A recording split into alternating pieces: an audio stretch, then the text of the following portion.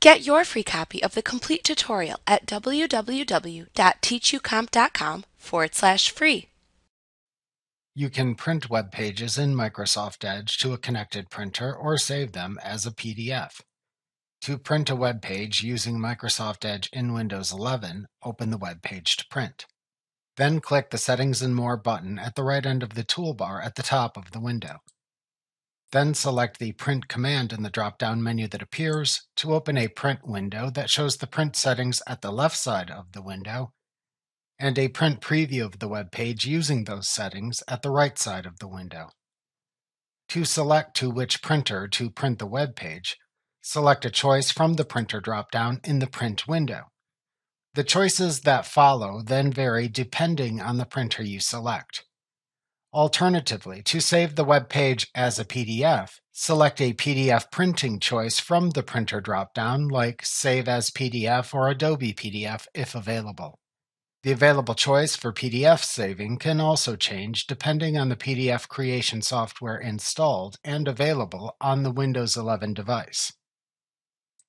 After selecting a printer, then set the additional print settings that appear below the printer drop-down. To set the number of copies to print for most print jobs, type the number of copies to print into the Copies field, or click the adjacent spinner buttons that appear when you hover your mouse over this field to decrease or increase the number of copies to print.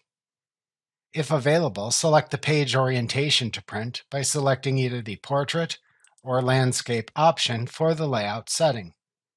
Then select the option of Pages to print for the Pages setting and enter a page range to print if needed. If printing a range of pages, enter sequential pages to print separated by a hyphen. For example, to print pages 1 through 3, type 1-3 into the range field. To print non-sequential pages or page ranges, separate those with a comma. For example, to print pages 1 through 3 and then pages 5 through 7, type 1-3, 5-7 into the page range field.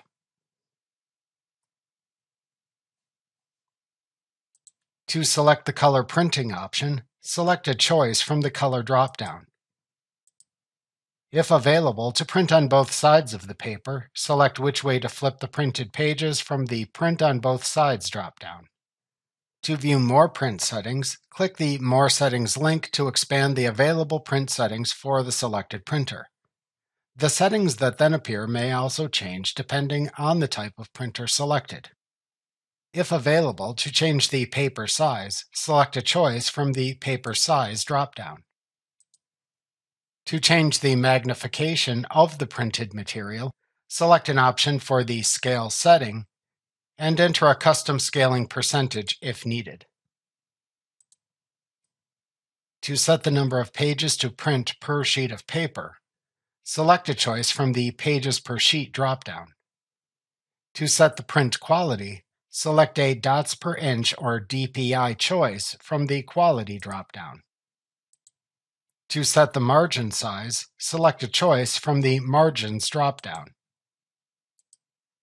To print the header and footer or the background graphics, check either or both the headers and footers and background graphics checkboxes under the Options section.